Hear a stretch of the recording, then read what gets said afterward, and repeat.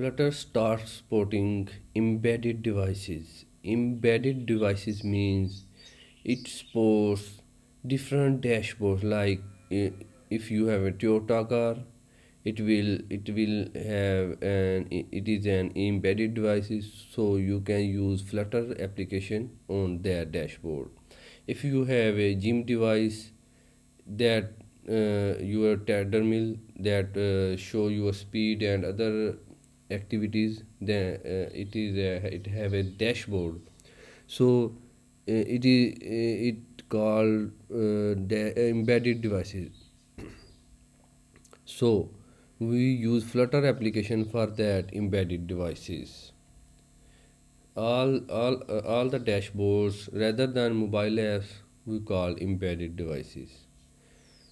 We handle all the functionality, and in future it will expand it and we can use further. As you can see, Toyota also using the Flutter embedded system. Thanks for watching.